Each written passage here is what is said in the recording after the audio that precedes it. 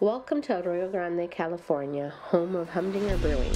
What started as a passion project is now a super cool small batch facility with custom tanks where Lee and Justin are able to get creative. Humdinger has its own restaurant with an indie vibe, and yeah, the food is as good as its beer. Chicharrones are a signature snack at Humdinger. They're made from scratch, tossed in Chef Nick's spice blend that pairs really well with their beer, Tune the Peach. I'm Chef Nick Deshawn at Humdinger Brewing, and we're going to be making our chicharrones today.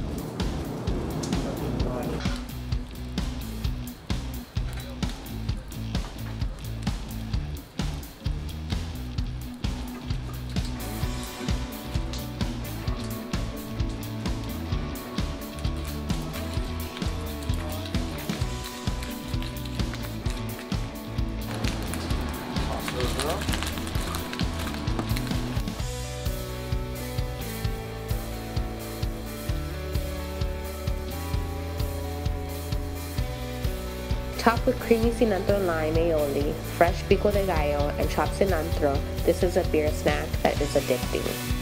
A dream that came into fruition, Humdinger offers an ever-changing variety of original beers. Be prepared to enjoy a quadruple threat. Great beer, awesome food, a chill vibe with owners and a chef that make me laugh until my face hurts. What made me get into the brewing business? It all started off when I was a home brewer. I had been brewing for probably about 8 years just out of my garage. Justin and I had met each other through a homebrew group, and I mean every single homebrewer's dream come true would be to have their own professional brewery. So all of them always talk about it and think about it and say, oh, what would I do if it was my brewery? You know, how would I run it? What kind of beers would I make? What would it be called? What would it look like? And Justin said, hey, let's do it. Let's open a brewery. And it's one of those things where I couldn't really go through the rest of my life wondering what had happened if I didn't take that chance and actually jump into it. So Justin and I both kind of felt the same way in that, and we decided to make the leap from amateur homebrew guys working in our garages to opening this 5-barrel brew house you see behind me.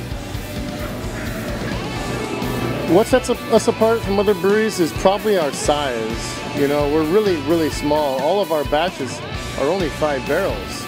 So while we make a lot of beer, they're always different. And you know, we do make the same beer over and over and over sometimes. You know, our popular ones like Fog Crusher and Ships Ahoy Crispy Boy. And we figured out how to keep the same product consistent, you know, on our brew house. But because it is so small, we get to explore and make other beers as well. You know, sometimes we go off the rails and make something totally new, like our anniversary IPA, which is currently clocking in at 13%. So a lot of places don't get to have that kind of fun discovering new styles and different flavors, because it's always about, hey, I got 20 barrels, we can't screw it up. You know, we got 20 barrels, we have to make what people are going to drink, you know. But such a small volume, we have a lot more room to explore. Where do I see Humdinger in 5 years? All right, that's a good one. You know, our goal is to obviously grow the business, you know, like anything. We do want to have more of these small-scale brew pubs floating around where we do have really excellent food and really excellent, unique beers coming out of it. But I think also we want to develop more of the brand into a distribution game. So while we will have a lot of small little brew pubs, we also want to have a larger facility that not only feeds those brew pubs, but also makes enough beer to get out into the public, so that we can be in stores and be in other restaurants, you know, be in the places that people buy beer at. They don't always have to come just to Humdinger to get it. They'll be able to get it next door or at their favorite places.